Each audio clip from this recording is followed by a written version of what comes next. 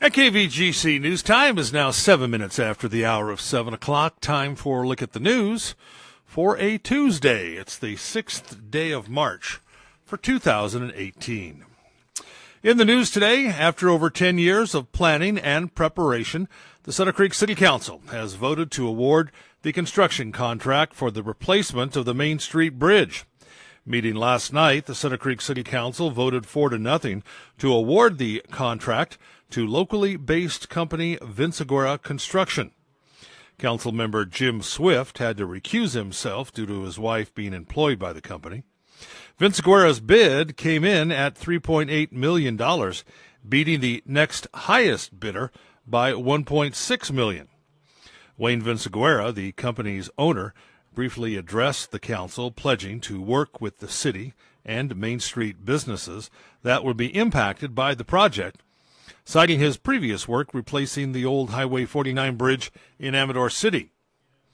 For years, the city of Sutter Creek has been debating and reworking this project that will also see a major remodel of several blocks of Main Street beyond the bridge and the area in front of City Hall. Work on relocation of utility lines is expected to resume this week, resulting in traffic controls on Main Street and closures to a section of Eureka Street. Construction on the actual bridge itself is expected to start around the 1st of April. And the most recent winter storm over the Sierra Nevada added some modest bulk to an otherwise meager snowpack previously estimated at roughly a quarter of its normal average. Yesterday, Department of Water Resource officials were able to get out and conduct the late winter snowpack measurements 4 days later than usual due to last week's storm that dropped up to 8 feet of new snow in some areas. Officials subsequently determined that the overall snow water equivalent is currently measuring at 9.4 inches, or 37% of normal for early March. According to the Department of Water Resources, normally on this date, we should have 27 inches of water content in the snowpack. The snow survey conducted yesterday was the second measurement at Phillips Station near Lake Tahoe for this season's snow survey period. In addition to the manual survey, electric logs from 103 stations scattered throughout the Sierra read between an average of 37 to 43% of normal. State water experts say at this point, in order to reach the normal winter precipitation benchmark by April 1st, 6 more storms like last week would need to happen, something that the National Weather Service says is a 1 in 50 probability. Preliminary hearing proceedings began yesterday for the Angels Camp woman accused of animal cruelty. Stephen Mendoza, the owner of the 3 pit bulls at the heart of the case, was the only witness during the first day of a preliminary hearing in Calaveras Superior Court for Vona Hughes, the owner of the pet bathhouse in Angels Camp, who is accused of animal cruelty. Hughes has denied those accusations. Hughes was arrested on the charges back in July and faces 3 counts of felony animal cruelty, stealing an animal for commercial use, 2 counts of grand theft, and 1 misdemeanor animal cruelty charge. At the beginning of the hearing, Angels Camp police officer Curtis Johnson was identified as the lead investigator by the deputy district attorney.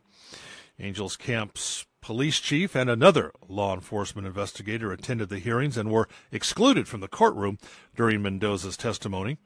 Due to the time constraints, Judge Healy, overseeing the proceedings, instructed the court that the hearing would continue with law enforcement testimony at 2:30 today. A local woman has set a new world record. Ariel Skinner, former A&A shooter and a graduate of Argonaut High School, captured the bronze medal at the World Cup Women's International Trap Competition in Guadalajara, Mexico on Monday. Skinner was selected by USA Shooting, the Olympic arm of the shooting sports, to represent our country at this 125-target World Cup event. The competition began on Sunday with 33 athletes from more than a dozen countries competing in a new 125-target qualifying event. Skinner finished first in the qualifying round with the top score.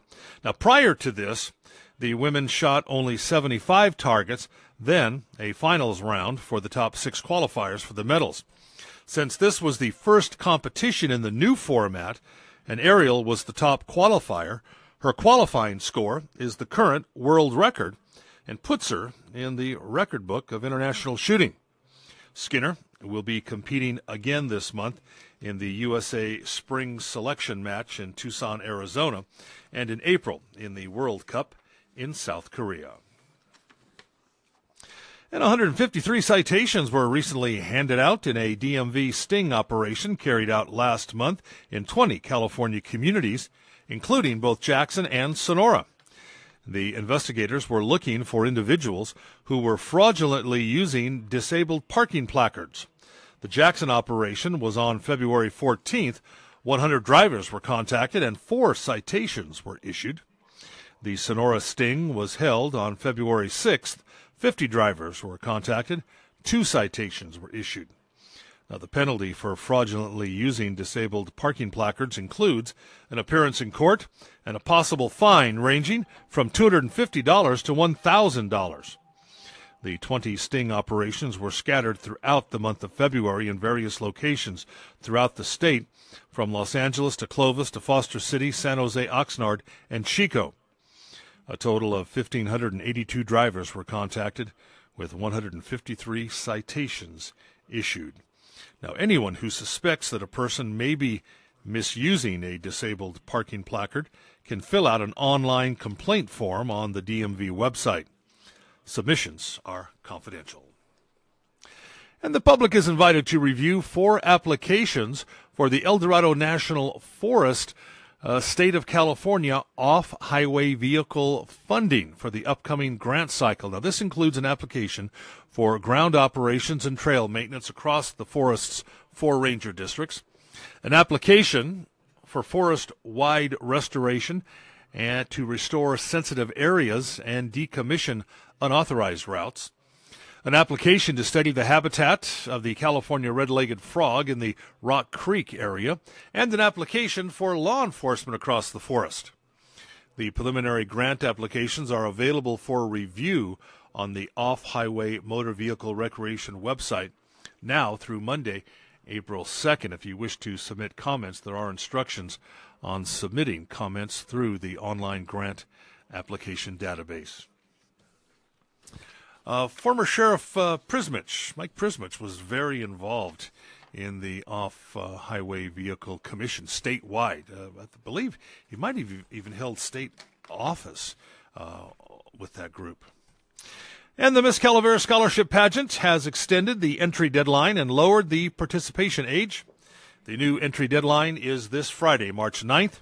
If you are 16 and a junior in high school, you can enter in the pageant. Additionally, if you are a freshman in college, you can run. If you have ran before and still meet all the requirements, you can also still participate. For more details, visit the Calaveras County Fair website. And that's a look at local news on a Gold Country Tuesday morning from the KVGC News Center. I'm Jim Geedy reporting.